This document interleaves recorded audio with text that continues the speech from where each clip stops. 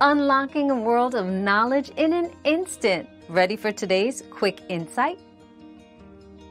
Yes, there have been players who have won the US Open 3 times in a row.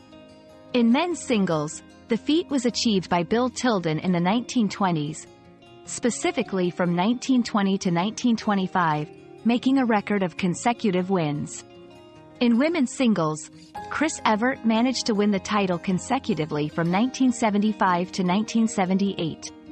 These achievements underscore the remarkable talent and determination required to dominate one of tennis's most prestigious tournaments over consecutive years.